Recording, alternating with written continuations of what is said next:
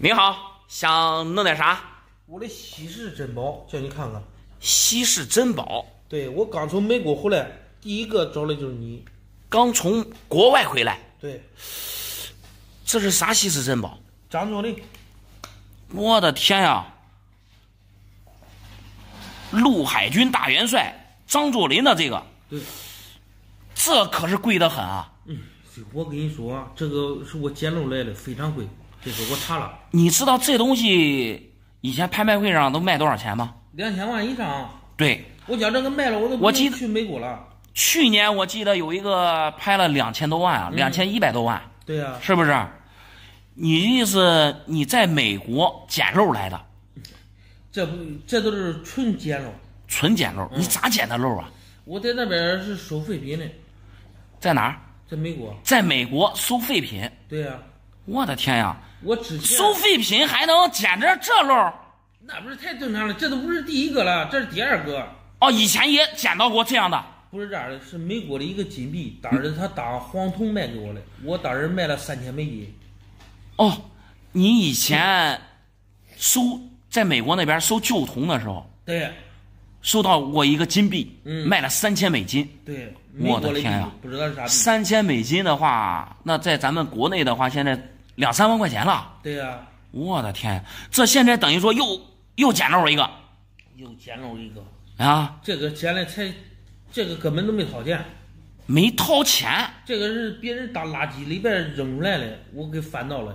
哦，你的意思你一直在美国那边就是收废品？我在那都5-6年了啊。5-6年了。在那边怎么样？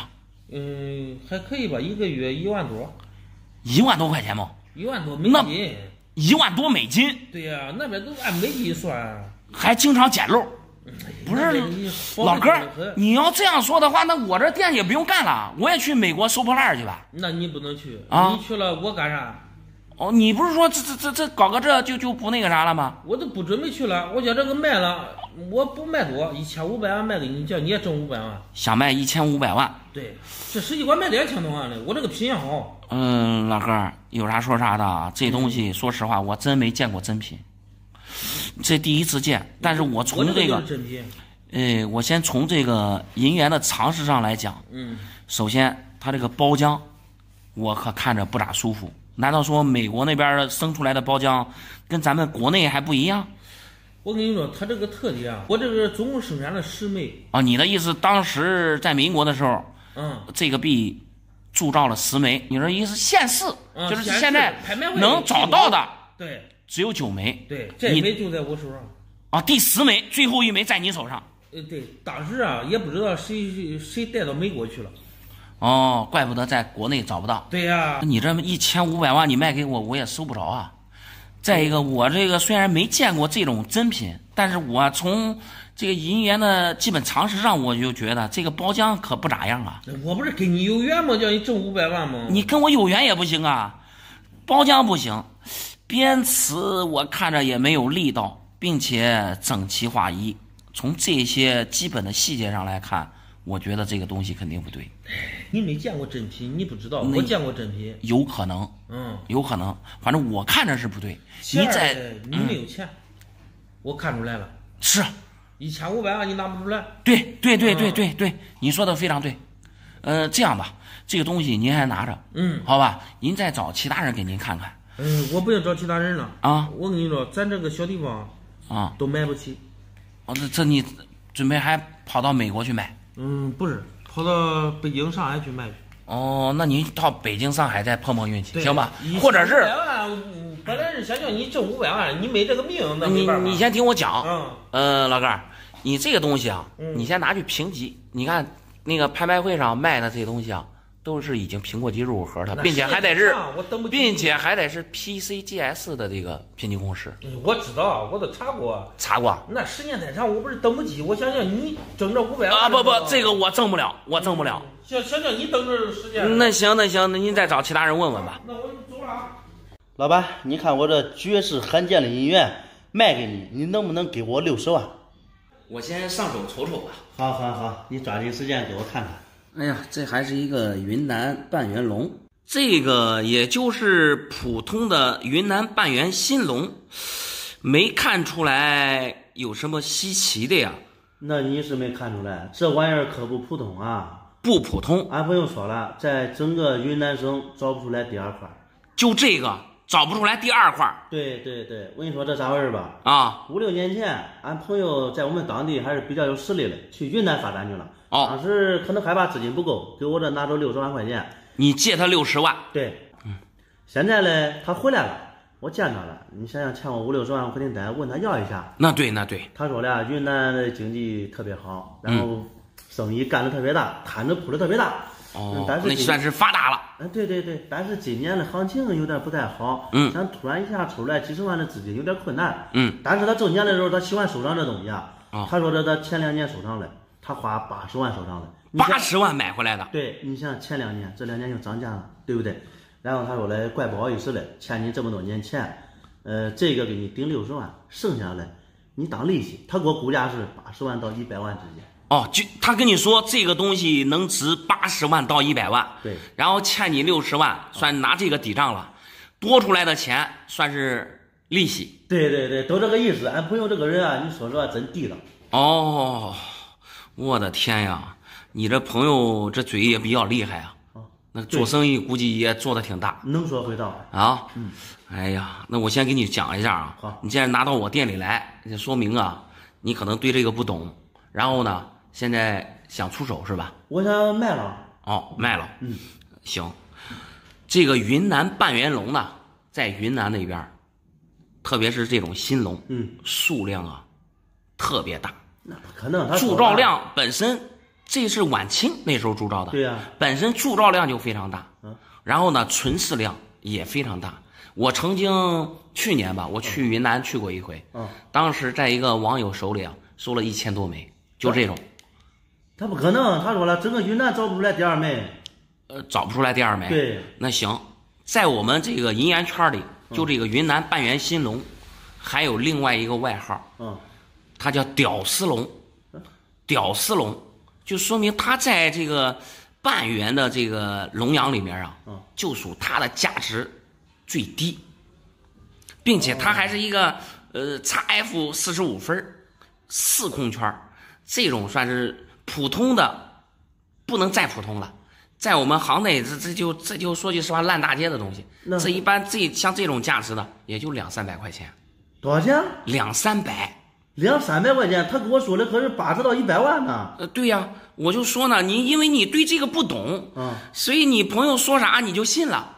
但是我只能说，因为你来到我店里来，我得跟你说实话呀，对不对？所以你朋友啊，拿这个去抵你那60万，我说实话，那肯定是不行的。我建议你把这块银元啊，还还给他，还要你的钱。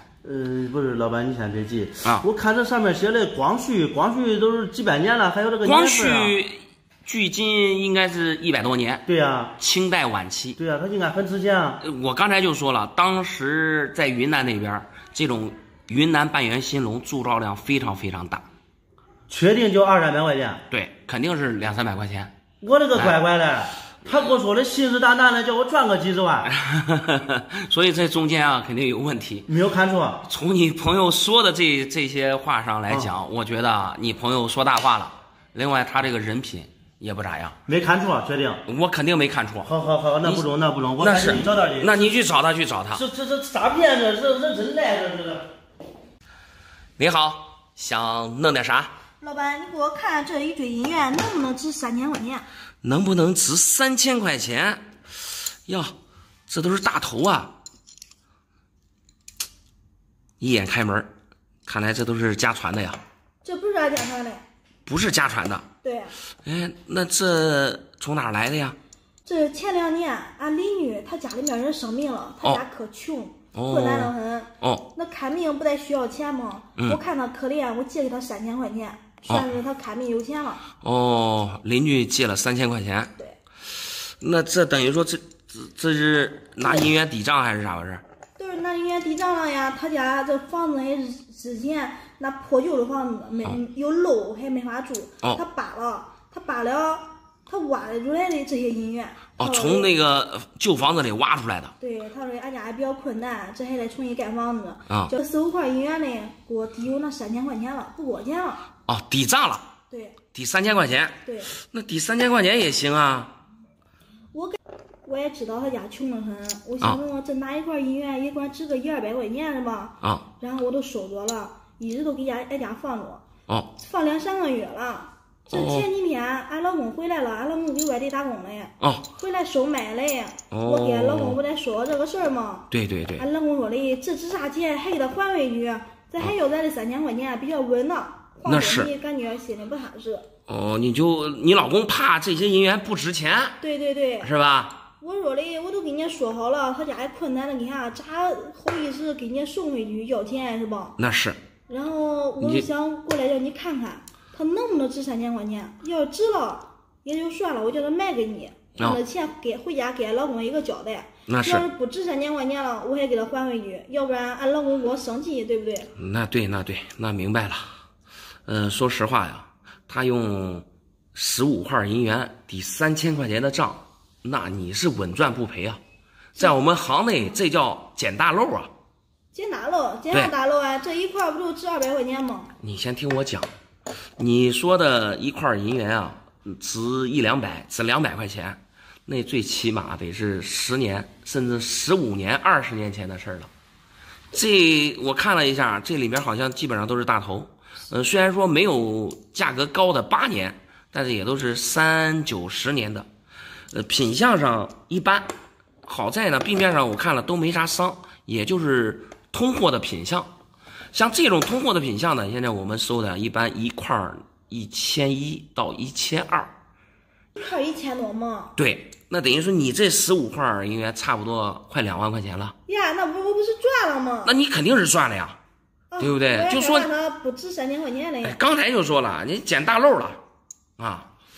那这咋弄？这些东西你要不要卖？你要是卖的话，我就给你算一算。卖给你啊！卖给你了之后，我回家，俺老公知道了也高兴，是不是？那是。我再问俺邻居，他挖出来的还有没有了？我再给他收过来点可以啊，他要是真是挖出来的多，那咱说句实话，你就是收回来，你是收藏也行，或者出手也行，多少都能赚钱。但是呢，刚才你也说了，你邻居家好像现在条件也不是太好，条件差得不宽裕，对吧？对。哎，你能多给点是吧？哎，中午回去再给他一点。那是，你说你这一块200块钱，说实话那太那个啥了啊！我跟他说他家有了嘞，我拿过来还卖给你，我多给他点钱，他也赚点，我也赚点。对，是这样的。哎，邻居嘛就相互帮忙，是不是？那行，我下面给你算一算。好啊，这一下我都放心了。那行，你这是捡大漏了，你这运气是真好。您好，想弄点啥？看看我的古品。古品？对。说实话，这个银元我已经为了这个银元已经大半年没有睡好觉了。哦，为了这块银元，半年没睡好觉了。现在不想要了，卖给你。我的天呀！这边是恶兆，这边是铅制版，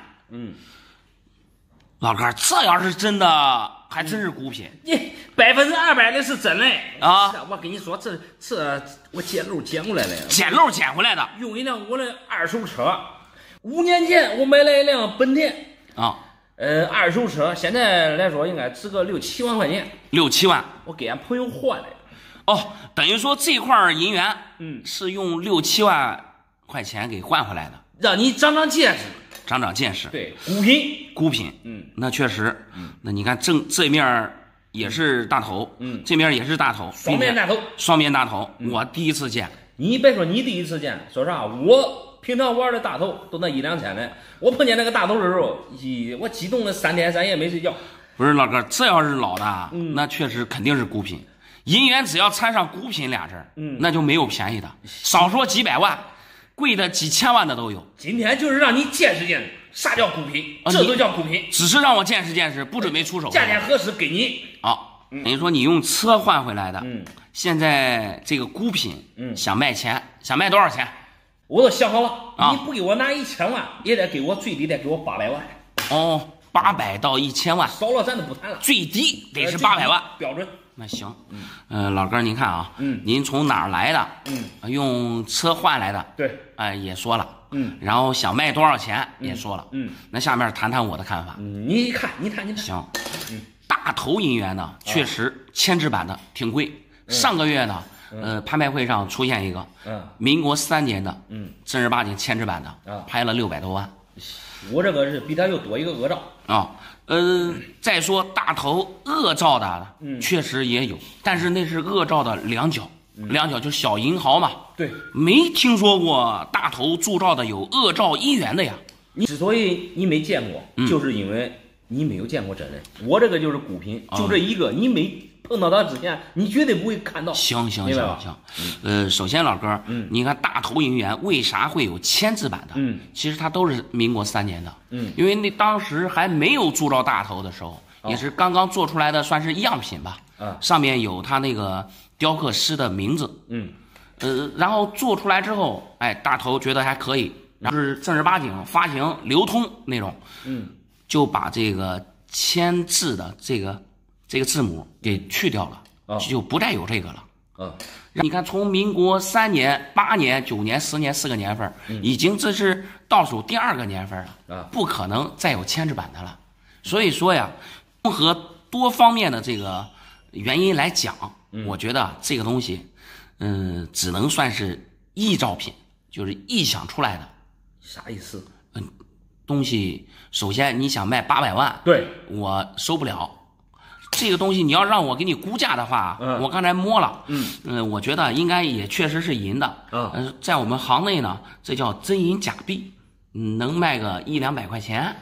我要1000万，你给我200。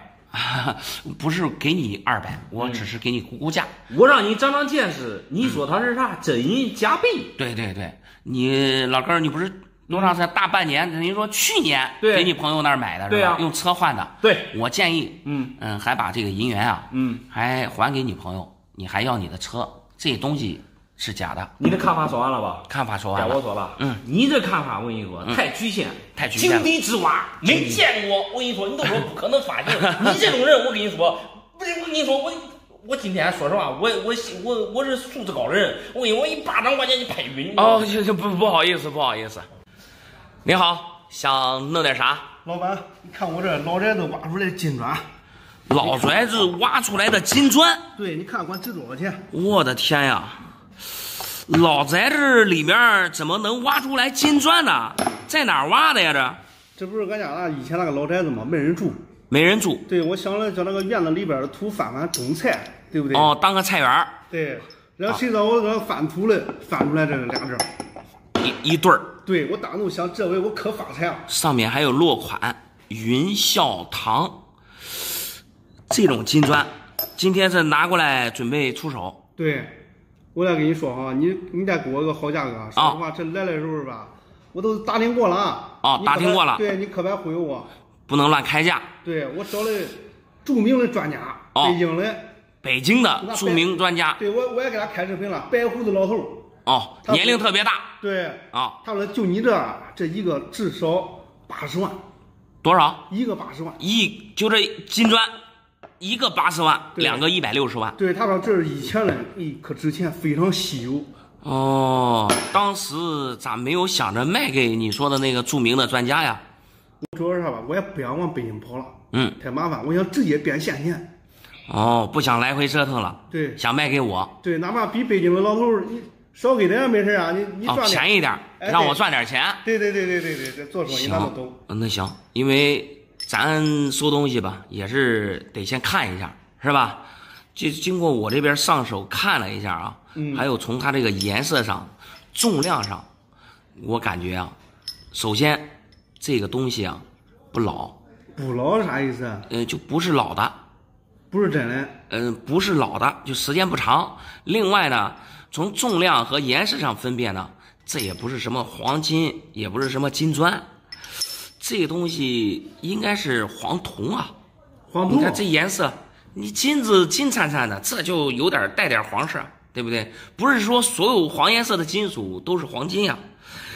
然后呢，刚才你来的时候说这是金砖，对吧？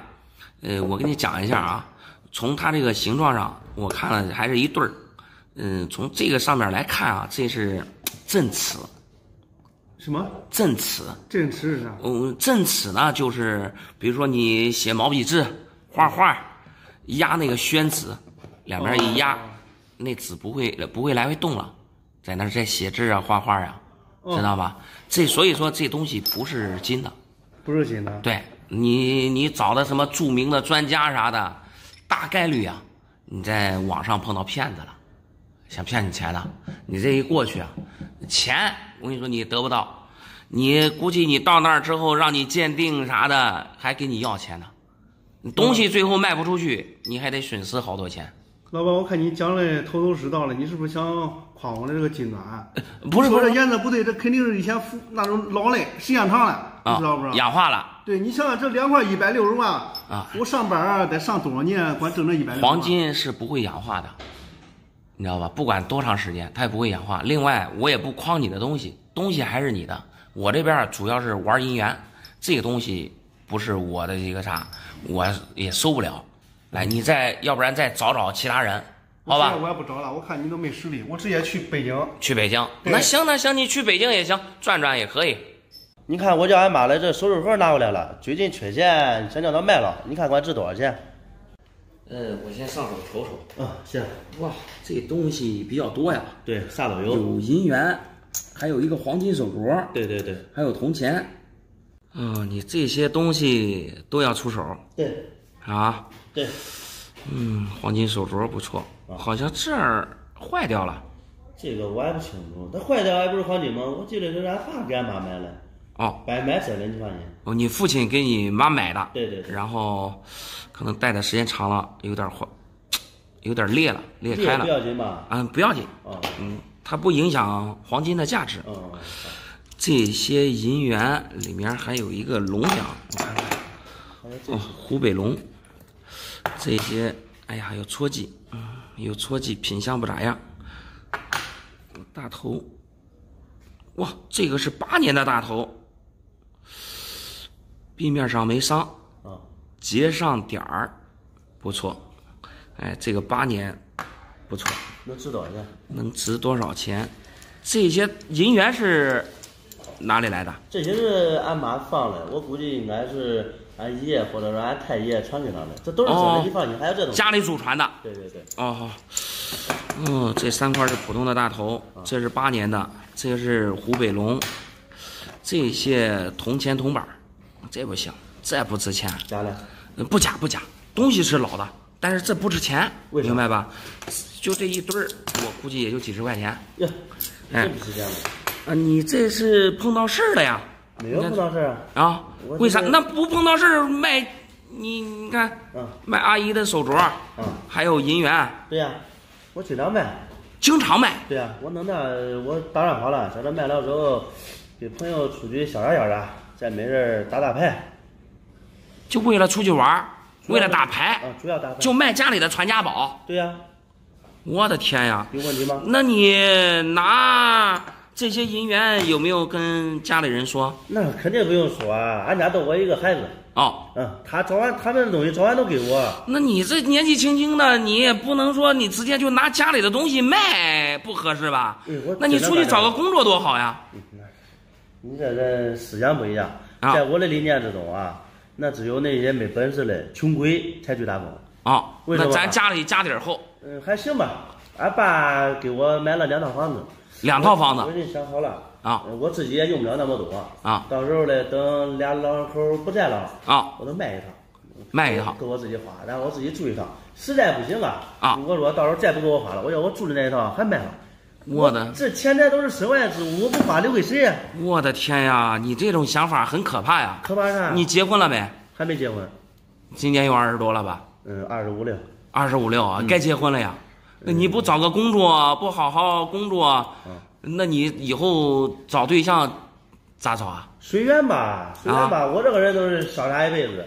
这个钱财生不带来，死不带去的。我到时候要死了，钱没花完，我得多亏呀，对不对？我的天呀！你看看我值多少钱？你这是彻底躺平了。哎，但你躺平，你得自己有点资本，你不能说你父母有啥，那这就父母有的，以后他们也要养老啊。对啊，我给他们养老，父母有的不等于我的吗？你凭啥给他养老啊？卖房子。卖房子？我的天呀！那我给你这样啊，我先给你估价。好。你像这个8年的呢，那值个3、4千块钱没问题。3、4千？对。这一块儿，这个然后这个湖北龙虽然是龙阳，但是品相不咋样，也就2000左右。呀，这个也有。这种普通的大头呢，一块儿也就1100到1200。这个明白吧？这是普通的大头。然后这铜钱刚才说了不咋值钱，黄金手镯呢，那得按重量来算。现在黄金还不便宜，400多一克。400多一克。哎，这估计有20多克吧。20多克。哎，能卖个5万把块钱。加一块2、3万块钱。东西我给你可以估价，但是我不能收。为啥？你妈的东西，你还没跟他说，你就偷偷拿出来卖，这不合适。俺家都我自己，他们2老口走了之后，不都是还是我的吗？只不过时间问题。是你的，但是你也是以后的事儿。小伙子，东西我不能要，我奉劝你一句，好好找个工作，好好生活。你这样，我跟你说，你要是天天说靠卖父母的东西去过活，对，这不长久。啊，东西拿走了。哎，你这个人啊，就是目光短浅。你辛苦一辈子，我小啥一辈子，谁划算？那行。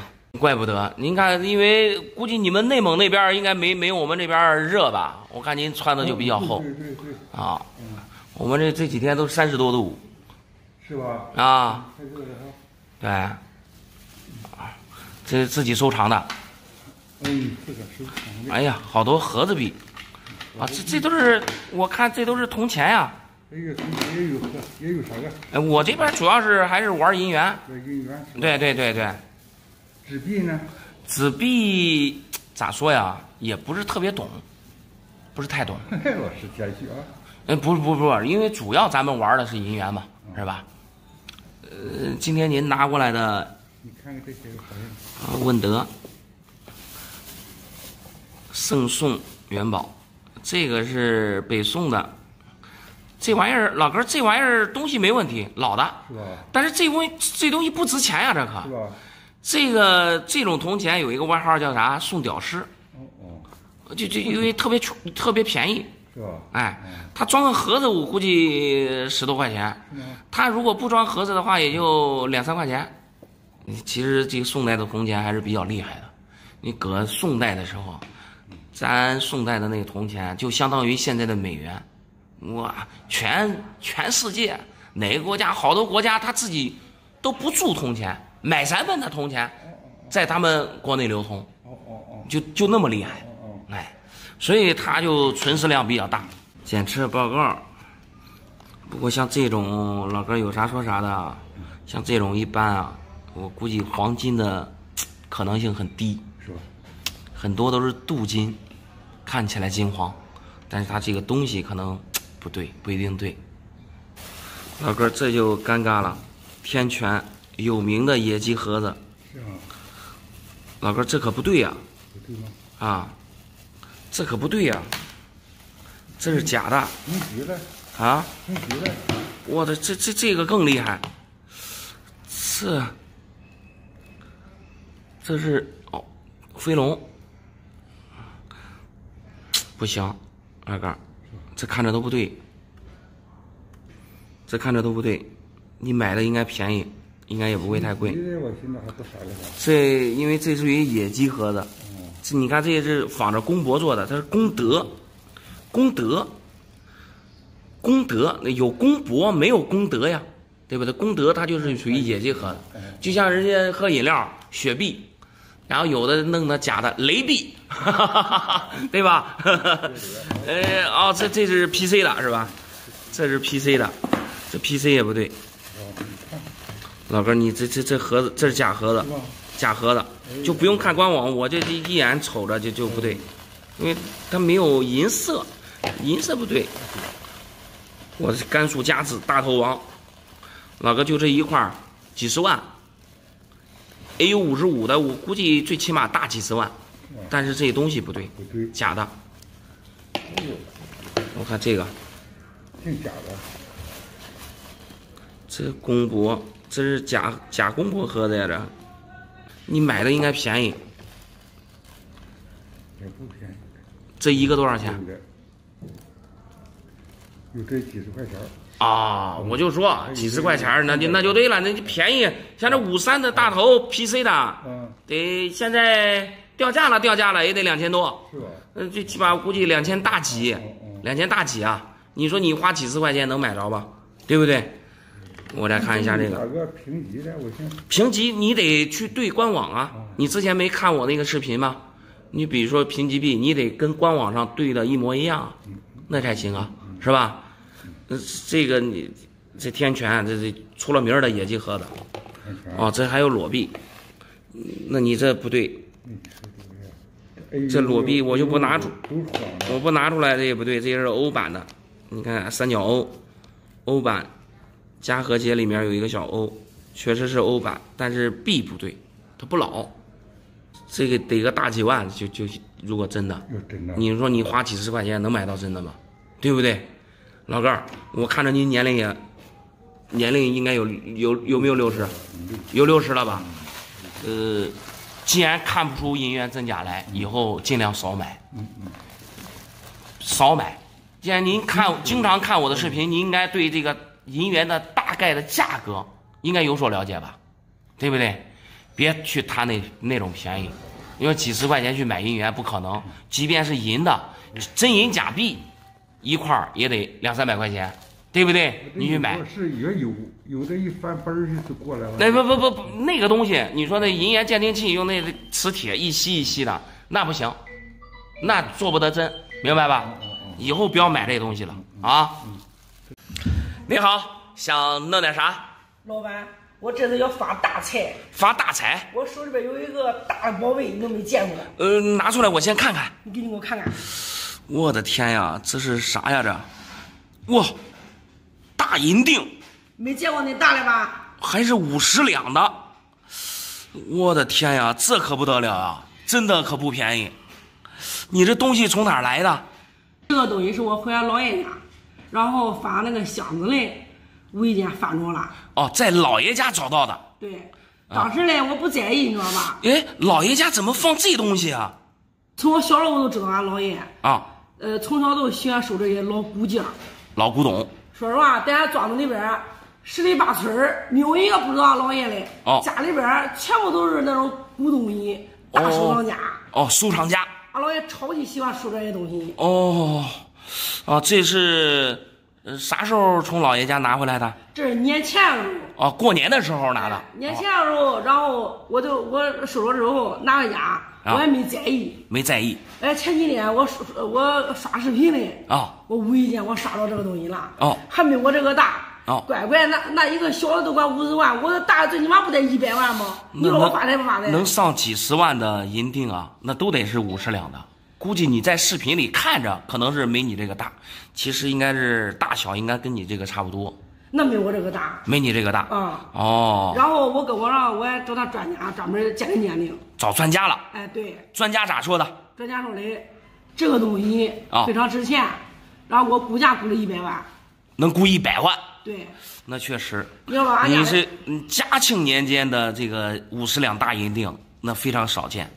你看上面的落款字口都非常清晰，太谷县解庆绪。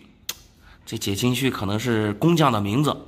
当时啊，那专家给我估了价之后啊，100万，就我兴奋的呀，我这几天都没好好的睡个好觉，睡不着觉了。失眠，失眠，那要发财了。那不就是吗？然后我第2天我就去俺家里，你知道吧？不缺房子，然后都缺辆好车。啊，房子买过了。买过了。我前天我去那 4S 店专门去看那个车，我交了5000块钱的那个押金。买的啥车？那个奔驰越野。奔驰越野。56万。56万。我交5000块钱押金，我当然都交了。哦，准备今天把这个卖了，然后去提车。哎，对，我就觉得这个卖了，我立马就去把车提回来。美女，你先别激动啊！你先别激动，有没有可能是一场空？啥意思啊？这个银锭，如果说是老的，确实，如果换一辆50-60万的车，没问题，因为这个嘉庆年间已经算是清中期的这个银锭了，数量非常少。对呀，那专家说了，都用它数量少，所以说它都值100万。确实价值不低，但是我看着这个像是镀银的。镀银的。对，镀银。然后呢，再看着整个的这个做工啊，感觉也不对。最明显的就是最底部的这个蜂窝，看着不行，跟真的还是差着劲儿了。老板啊，你也别劝我跟你说。哦。那专家说的，专家给我估了100万，说的都不是你这样说的，他说我这东西100%是真的，100%是真的。他说的，我找他立马都是这东西给他钱给我。哦。到你这你说个镀银的，我不相信你说的话。美女是这样，因为这中间牵扯的这个金额数目还是比较大的，你可以去你说的那个专家那地方让他去看一看。但是我感觉啊，因为网上有很多是骗人的，就你拿着东西过去，他一开始说好到那儿就给你钱，但是你听我讲，但是你到那儿之后，他会找各种理由，比如说鉴定啊，或者是走拍卖啊啥的，给你要钱。结果呢，最后东西没卖出去，你可能还要损失一部分钱。但是你可以去问一问，万一是真的呢？有可能小严啊眼光还达不到，对吧？反正我看着这个东西不老，有没有可能你老爷就是就在古玩市场买来就是玩的，比如说是一个摆件往那一放，因为毕竟你想一下，专家给你估价100万，100万的东西随便晃吗？对不对？你再问问好不好？那我肯定得有问。哎，行，我不相信。对，行。人家有资质，啥都有，会是假的吗？对，您再问问。俺爷给我留2块银元，你帮忙看看到底哪个值钱？什么样的银元？我先上手看看。哎呀，这2块都是龙样，我感觉啊都不会便宜了。哎，你还别说，这2块龙洋还都不错。这一块是四川的大头龙，还带点板边。它这个龙啊，龙头比普通的川龙头大，叫大头龙。很可惜的就是龙鳞，不是特别全。龙鳞咋说呀？这个川龙啊，在所有的省龙里边，数量相对来说比较少。意思就是值钱？还行吧。但是这个川龙它的价值高低，主要还是看它的龙鳞，因为所有的川龙啊，它这个龙鳞这里它往外凸的比较明显，所以这个在流通的过程中很容易把龙鳞损伤。那我只要是全龙鳞的川龙，价格都不低，甚至比这大清啊赵种价格都高得多。咦，好家伙嘞！哎，那这个你看，像这个川龙，它就流通痕迹特别明显，龙鳞都不全了。哎，这个价值估计，4000块钱左右。4000？对，赶紧看看另外一个。这另外一个就很好分辨了，这个是大清玄山，大清神龙吧。这个龙阳，是一个前版的，龙尾没出云，状态只能算是一般吧。算是一个通货的品相，字口比较清晰，也是有一定的流通痕迹。老哥，你这个2块银元是爷爷给的？对啊，俺爷给俺姊妹俩留下来的。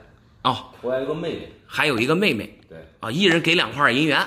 不是爷总共就分了2块，就分了2块。我是长子长孙，有权先挑，必须得挑贵的。明白了，等于说一人1块。你说对了然后呢，你这个作为兄长，你先挑，必须得我先挑，看哪个贵我要哪个哪个贵你要哪个。刚才你说的这个是4000，这个得值多少钱？像这个能值个大概8000到1万吧。我就要这个。要这个？对。你不是说底下是个妹妹吗？对呀。你不得让点妹妹？这分家产的这个东西，这不能让这说实话，亲归亲，这个家产。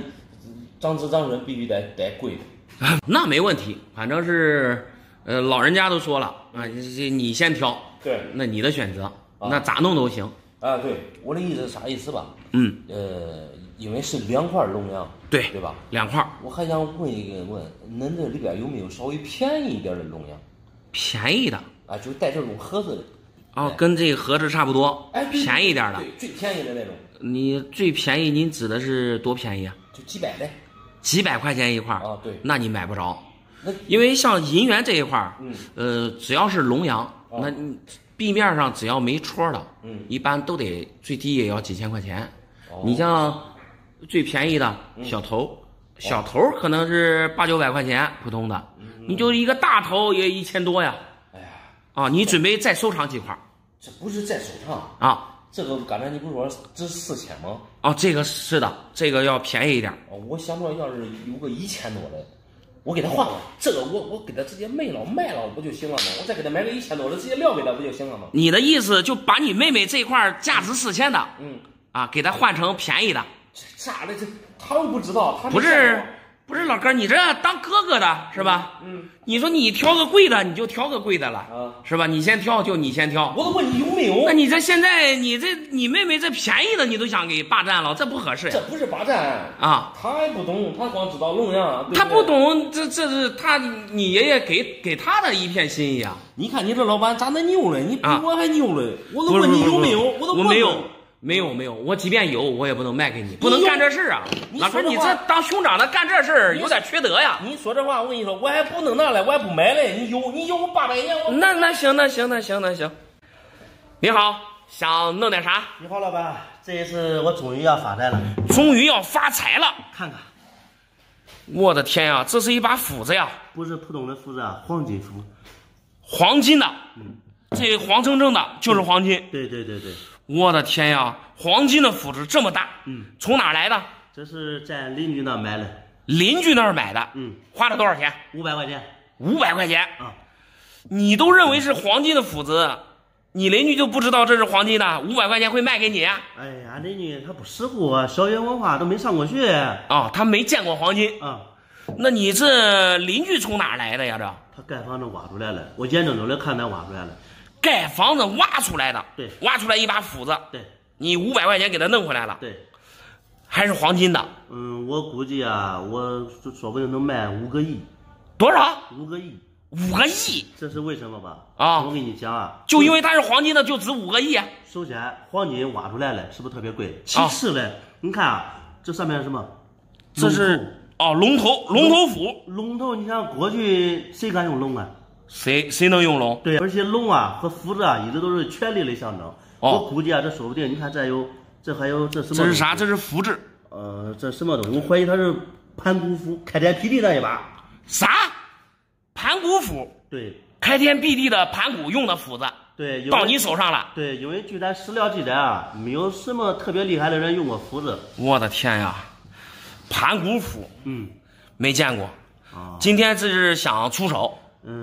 你先给我估价吧，达不到我心里预期，我也不给你了。那我咋给你估价？你刚才就说了，最起码能值5个亿。对呀，我一个济公碑还30个亿了，我的一个盘古斧不比他厉害。我的天呀，那你这让我咋估价呀？你想卖多少钱？是这样啊，咱说我要5个亿啊，这么大的资金流啊，我估计不一定有人拿出来了。对，那谁能买得起5个亿的斧子呀？对呀，所以说这得与有缘人啊，看你就比较有缘。我心里给你摸个99%，500万你拿走。我跟这把斧子有缘。对，500万卖给我。我的天呀，你这99%剩1%。不是老弟，你这太看得起我了。就这把斧子想卖500万。对，那下面我看看他的看法。可以啊。首先你说是黄金的，就是因为它有黄颜色，就是黄金的。对。那黄铜是不是黄颜色的？黄铜不是这个色儿。你看这绿色的，你知道是啥吗？绿锈挖出来了。对，绿锈，只有铜才生绿锈，黄金它是不生锈的，能明白吗？那不对，挖出来的东西我看都有绿锈。都有绿锈，那是因为是铜的，所以才会绿锈。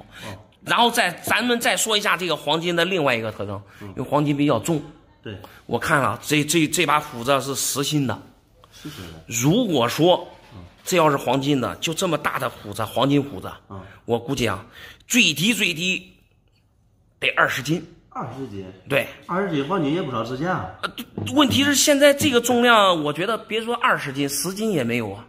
10斤也没有。对呀，重量都对不上啊。盘古开店的时候炼金技术不好，我的天呀！咱别瞎扯。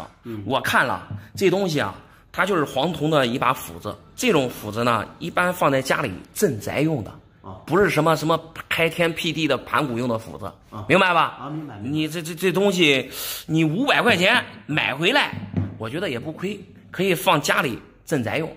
但是你想卖500万、5个亿，那都是瞎扯，好吧？瞎扯。对。那你把我价格听听。我不要，这东西我不要，好吧？你要不然再找高人给你看一看，啊？你不要啊？对，我要不了，要不了。哎，你没本事你都直说嘛，对不对？哎，对，确实，我这边也没那么多钱。再给你这机会，我给你摸99%了啊，1%，500万，你要不要？要不了，要不了，要不了，要不了，这耽误我的时间，带着也不给你。啊，行。老板，你给我看看这一大盒这古钱币能不能值1000块钱？我看看这一盒子，这好像都是银元啊，这。对，俺朋友说的是银元。我先打开看看，能不能值1000块钱？对呀，我也不懂这。你这东西从哪儿来的呀？说起来我都生气，俺家之前是收旧书的，你知道吧？哦，收旧书的。对，一斤旧书这1块多钱。哦。本来俺都不咋挣钱，都挣个辛苦钱。哦。结果那一次去收据了，人家给俺弄一大箱，可沉。哦，一大箱子旧书。对，一大箱旧书，沉了给俺。俺收一下一看，不在整理嘛，整理东西。那对。整理时候发现那书底下压了一盒子这。一盒子就这个银元。对呀，俺老公也可生气，你说这也好几斤重的是吧？那不是不挣啥钱了吗？哦。后来也没办法，然后都一直给家放着，放有2-3年了。放2-3年了。对，放2-3年了，一直给那搁着。哦，在家里放2-3年了。对呀，俺也不懂这啥东西，想着那你这现在说值不值1000块钱是咋回事？咋回事吧？啊，前几天俺老公他朋友他是玩古币的，他上俺家玩去了，跟俺老公一块吃饭的。哦。然后他看见这一盒子这，他说的，他这都给咋弄的呀？啊。然后俺不给他讲讲吗？啊。他说的这是银元啊，我的银元俺不知道，也不懂这是吧？啊。我要了也没用，然后给他说那一次收旧书都不赚啥钱。哦，给他一说来历，他说让1000块钱要买走。对呀，他说的1000块钱卖给我吧。那你们这个朋友是玩古币的？玩古币的。那玩古币的一般对这个银元多少会了解一些。应该是。那你们关系肯定一般吧？关系反正都是普通朋友。普通朋友。对。那你这个朋友啊，说实话也不实在。他说1000块钱要买走，我给老公想到，这值钱吗？都想着找你这专业的人看看嘞。我看了一下，这有1-20个吧，这有1-20个，这里面有贵的，有便宜的。我只能先跟你说一下，那你们这是捡到大漏了。大漏。飞来的横财。哦。就这里面我看了一下，现在最不值钱的我看了，就是这种大头。就是大头。就这一块不值钱的，一块1000多。一块1000多吗？对。我这一盒子给俺1000块钱。那就说呢，我说你那个朋友不诚实，对不对？这一块就1000多，还有贵的，我刚才看了一下啊，就这个下面这几个都不便宜，这几个都不便宜。这传阳，这62的也大概也就1-2000块钱。但是比如说这个中原，这也是大头。但是这是5角的半圆中圆，像这个没个12800买不着。哦，不是1元的。那是，还有这个是北洋机器局，这北洋机器局也非常少，就像这个品相，也得个2-3万。这一块就这一块2-3万。这个北洋可能几千块钱，这个因为是 PC 的92清洗，品相一般，几千块钱。但是这个赵总也不便宜。这个赵总怎么着，现在也得2万左右。这一块这东西2万吗？对，这大清轩3也得12800的。老板，你说真的假的？真的。这意思我要发财了吗？那你这反正是发一笔小财。这里边我再看看有没有值钱的了。这个也是普通的大头，这个好像也是普通的大头。这个是赞阳，赞阳跟大头传阳一样，也是1000多块钱。哦，这个是小头，这是小头。像这种小头的话，一般就比大头要便宜点，1200-800的。那也不少了。这个也是大头，这没值钱的了。哎，这个这个是22年的传阳 ，PC 给的55分，这个也得12800的。这总共下来，说实话没个10万8万你弄不来。我这真是太开心了！原来小舅叔想到那一次赔了嘞，不挣啥钱，都是还累的给啥。这也是没想到，真是没想到，真是意外之财啊！呀，反正是一笔横财，咋弄？确定要出手？卖给你吧，卖给你啊！要不要跟你老公商量一下？不用了，他回家他还高兴啊。那行，我给你算一算。好，谢谢老板。您好，想弄点啥？老板，麻烦你个事，我看这东西现在值钱不值钱？这些都是老银元呀。老银元吗？对。哎呀，这个是湖北龙，老包浆，哇，壁上还没戳，挺好。一眼开门。这个是北洋龙，不错。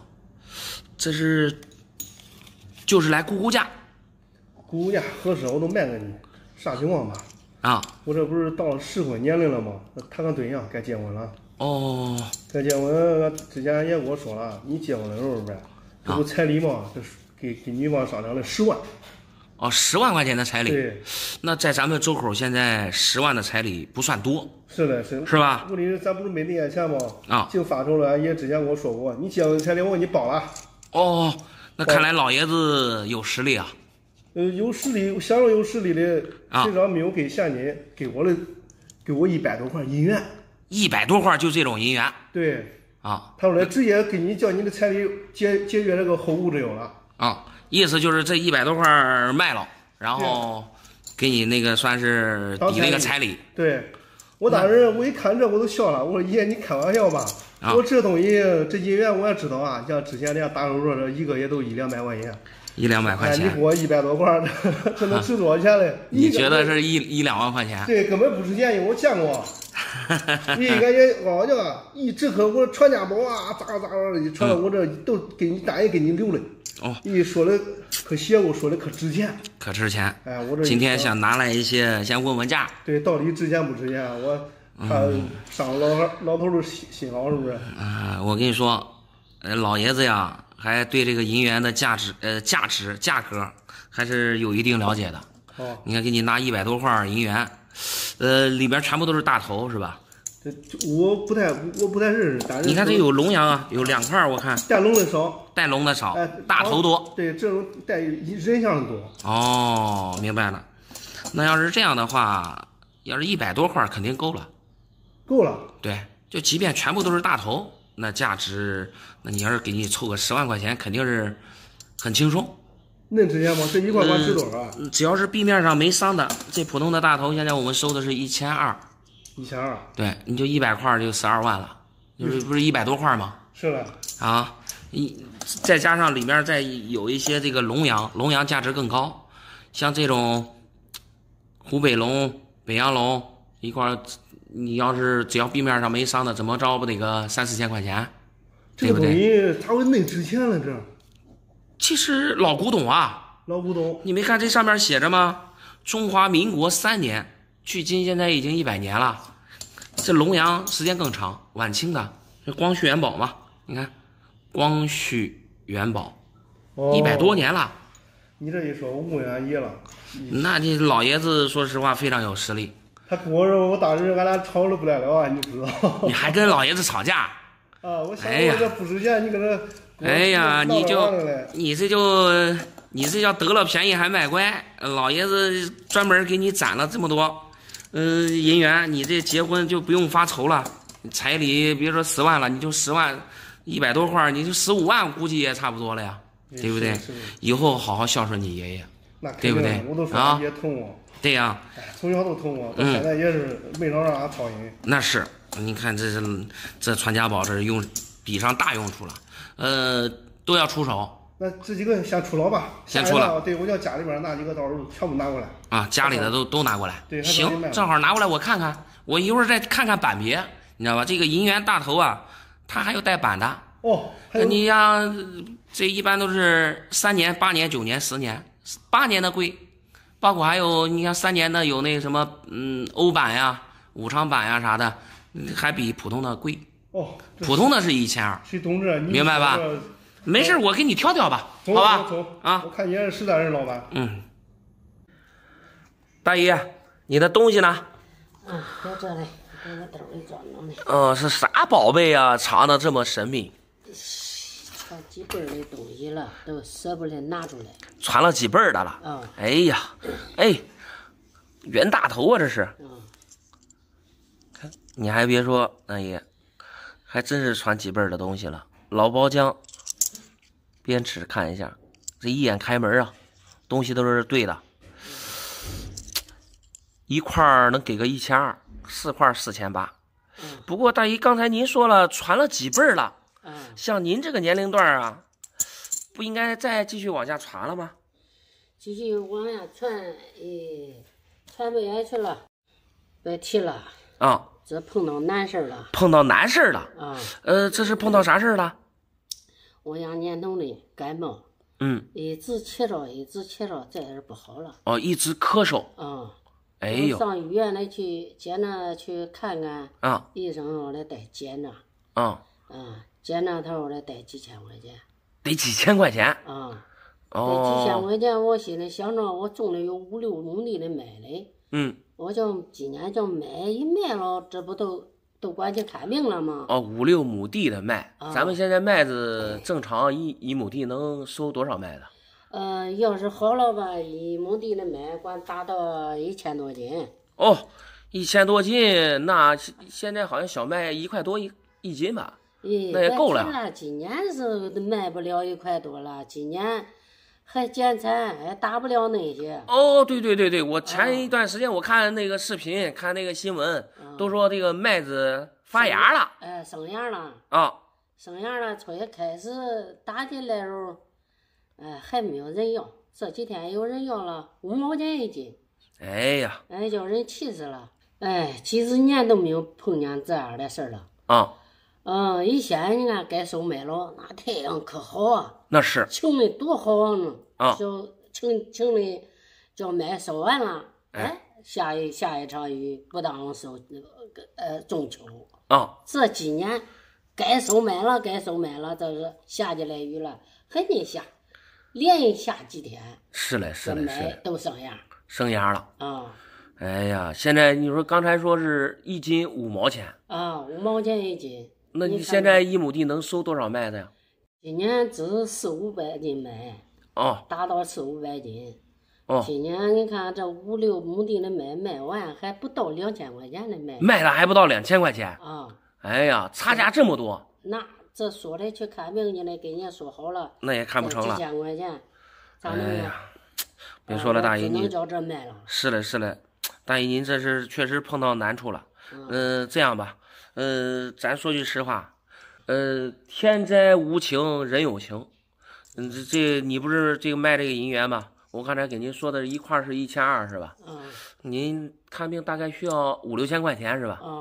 啥也不说了，这4块银元我给你拿6000块钱，行吧？谢谢你，你真是个好人。不是，这你说是碰到这种事儿，咱能帮的就帮，是吧？这没办法。今年确实挺特殊的，像您说的，几十年还没碰到过一回这样的情况。是的呀。往后就好了，慢慢就好了，啥也不说了，我给您拿6000啊。谢谢。没事。老板，你给我看一下这是俺媳妇儿的嫁妆银元，还有这个结婚时候的金手镯，看能换多少钱？结婚那时候的银元还有黄金手镯。对，俺老丈人说了，这个东西是传家宝，非常的值钱。这银元是吧？对。这等于说是你跟你媳妇儿结婚的时候，你老丈人给的这个银元。对。品相还不错，都是袁大头。传家宝。传家宝，传好多年了，非常值钱，让我好好保存。对呀，这好好保存，当传家宝留着多好呀！为啥要出手啊？也不知道咋回事。我跟俺这个媳妇儿刚结婚没多久，自从娶了这倒霉媳妇儿以后手机也不知道咋回事，会打败会入，这入来叫积蓄都入完了，我想着用这个银元卖了，他不是说非常值钱吗？我想用这银元卖了，卖了之后好好翻翻本，对，卖了当本钱，挣钱啊，继续打牌。对，哎呀，这不太合适吧？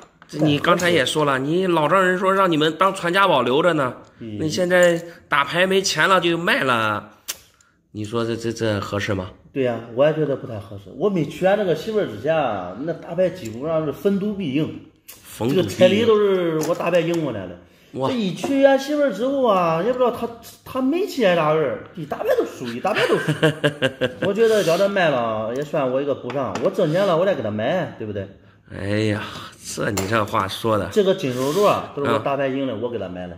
哦，结婚的时候，给你媳妇儿买的。对，这金手镯好好的，看起来你媳妇儿也没怎么戴过。才结婚没多久。哦，这就卖了。那没办法，你现在不是缺本钱吗？缺本钱。人不狠，站不稳，舍不得孩子套不住狼。你再说这，我给他买的不还都是我的吗？我的天呀！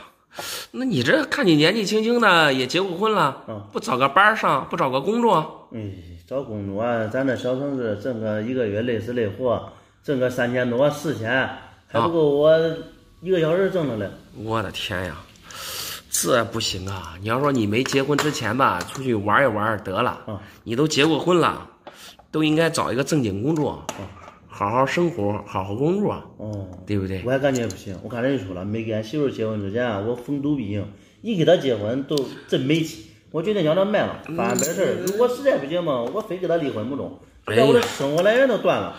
别，那我问一下啊，你刚才也说了，这些银元呢是你老丈人给你媳妇儿的嫁妆银元。对，是的。还有这个黄金手镯呢，也是你结婚的时候给你媳妇儿买的。对，已经送给你媳妇儿了，对吧？对。那你卖这些东西有没有跟你媳妇儿说呀？这用说啥呀？俺媳妇儿都是我的，她的东西不还是我的吗？不合适因为毕竟是你老丈人给你媳妇儿的。对，你就是即便是卖是吧？因为是你们夫妻的共同财产那你也得跟你媳妇儿商量一下，说一下，对吧？来不及了，这晚上都跟人家约好了，来不及了。你包括还有一个这个黄金手镯说实话，这个黄金首饰啊，特别是结婚的时候买的黄金首饰对女人啊非常重要。你说你偷偷的给他卖了，这算咋回事啊？我赢了再给他买个大的呀！你赶紧给我看这值多少钱吧？俺老丈人说这非常值钱，我不懂这个东西。我先给你估价吧。好吧。像这种大头银元的一块儿，我们收的只要是壁面上没伤，我们收的是1200一块。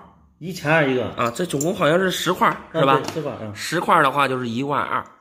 这个黄金手镯的话，黄金是按克价来收的，现在好像400多一克，差不多，大概也就440到450吧。对，按重量来。这个手镯50多克，对，那50多克估计得2万多块钱呢。是的，对。这样，我刚才就说了，只是给你估价。这个东西我还真受不了。为啥？你要是确定要卖了，回去跟你媳妇儿商量好，你和你媳妇儿一起来，我能收这个东西。你自己来我收不了。我跟你说，老板不假，这个都有发票，这个东西我吃不准。你这个是白买真的，你要不要这个？不，这些东西我都不能要。没你媳妇儿在场，这东西我都不能要。来，你还拿着。不是感觉假不，东西不假。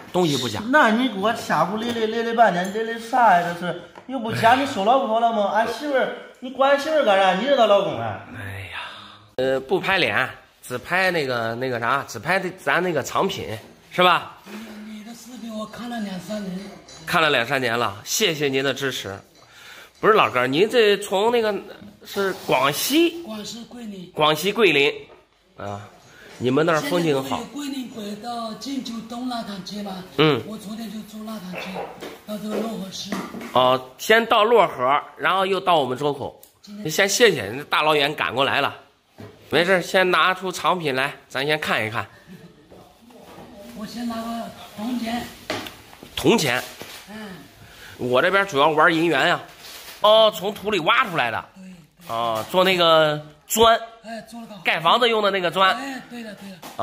从土里挖出来的。然后你给它买回来了。对。哎呀，从宁通，宋代的钱。送的通宝多，中宝有几个？你中宝、通宝的价值都不高呀。我知道。不过这个东西看着，你这个应该是老的。我看你做视频的这个是50还是60一个？对，几十块钱一个。哦，我都知道道理。这个林元红的吗？林元红，哎呀，戴帽的林元红，这个还不便宜。像这个戴帽的东西没问题的话，老哥，你知道这一块多少钱吗？啊？好像有破了有20万左右吧，好像。对。看视频啊。对，那你最起码得20万，因为是戴帽的。戴帽的林元红是相对来说，对，光头的要比这个便宜。对，它的数量多一点好像。对，就这个品相，你20万绝对没问题。如果是老的，那你这花多少钱买回来的？这个啊，这个我好像有5、6年了修的，那个时候也就600还是650。600、650。哎呀，你说你，你说值20、30万的东西，你花500、600块钱就给弄回来了，你觉得它能对吗？这大清轩3，哎呀，这不行。让我们行内看的话，这种包浆是做的假，然后一点都不自然，还特别厚，这说明这厚的话就说明它不是银的。那你这个是21年的三角，21的三角，这个也得值好几万。我的天哪，利龙五角，大清轩3里面，主币1元的主币，就这种大清轩3 1元，很便宜。1角的也很便宜，但2角的价格就高一些。最贵的就这个，对，是5角的，这都上百万了，真的才能上百万。我知道你讲的意思，我知道。哎，这个好像也是张兆林吧？张兆林16年了，16年。我上面还带铅制啊。对，还带铅制。你想一下，老哥，你买了16年了是吧？这个买了16年了。没有，买了8年。8年了，花多少钱买的？这个啊。这个1200多，1200多块钱，你说几百万的东西，你1200你弄过来了，你觉得会真吗？你身边缺个宠物，你想买个宠物狗，人家说了，我家有个大熊猫，200块钱你牵走，对不对？你觉得可能吗？啊？你觉得天上会掉这种馅饼吗？这个是老哥，就像这铅制版的，前几天人家一样拍卖600多万，你想一下，这你花多少钱买的，你不知道吗？比如说你买的这些银元，一块银元平均下来，了不起500、600块钱呗。啊，700、800、1000、1200也有。哦，1200、800的也有。啊，你想一下，老哥，就这么多，你这里边这么多银元，如果都是真品，你觉得就这些你得值多少钱？我这都是真的，有几千万吗？你光这一个就600多万呀！我的天呀，老哥儿，你讲的意思啊，像这个铅制版的就价格高，对，其他的就低。你像这个也是，像这种也是4铢币，也是1200、800万的东西，你说这2个就1000多万了，你说有没有几千万？这里面还有更何况这是军阀币啊，这军阀币这一个都是几十万，这种。如果真的也得个上百万呀，还有你这个中原铅制的，不得也得几百万？你说光就这些，是不是2、3千万了？就说你花个1200、800的500、600块钱，你就想去博那几十万、几百万，不要干这事儿，老哥，不要干这事儿。你讲的是有道理，